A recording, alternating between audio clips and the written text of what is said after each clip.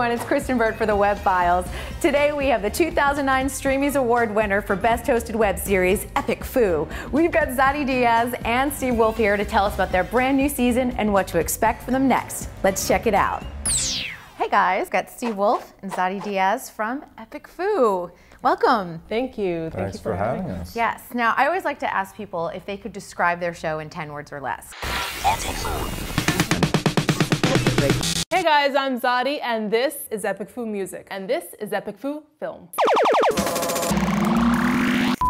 Yes, this is Epic Foo. Buy it, use it, break it, fix it, trash it, change it, melt, upgrade it. It's a short web show about emerging culture. To the meat.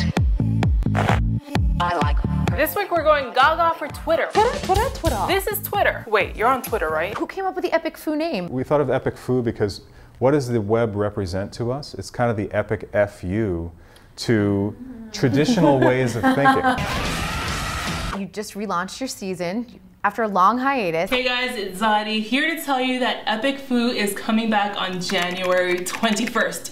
You're kind of dividing things up. I noticed there's like a Music Mondays and Thursdays is going to be dedicated towards film. This iteration is really about getting more focused. So we have, these kind of silos of where we want to create shows, music and film encompasses online video and a lot of other things too now. But what we'd really like to be doing is a show every day of the week where we're focusing on things like sex and relationships or politics or green or tech, things that our audience really cares about and that emerging culture is focused around. And the angle is always about how is the web and technology affecting this part of culture. Yeah.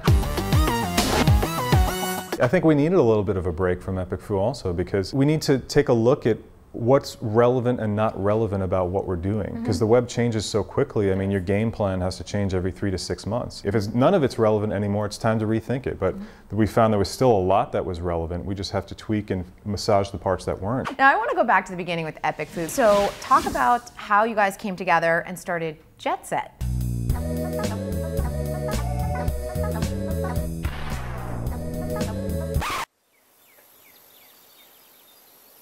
Jet Set Show. We started June 2006, was the very first show. This week we're going to be talking about video games.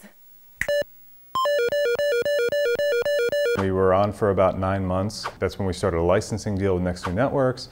And about a few months into that, we became Epic Foo because we needed to do some intellectual property protection, and Jet Set was everywhere. If you Google Epic Foo, you're just going to get Epic Foo. This is Epic Foo. This is Epic Foo. This week on Epic Foo. But it was interesting. I mean, in 2006, there weren't that many web shows, and we started actually because of Rocket Boom. I started as a correspondent there, and from there we were thinking we should start a show and have fun with it. And so Jet Set Show started from there. It was really more just kind of an exploration and an experiment.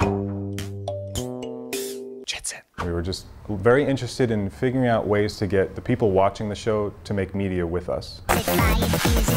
At the time, we were working full-time jobs. This was something that after the day was done, we would work from 5 to 4 in the morning.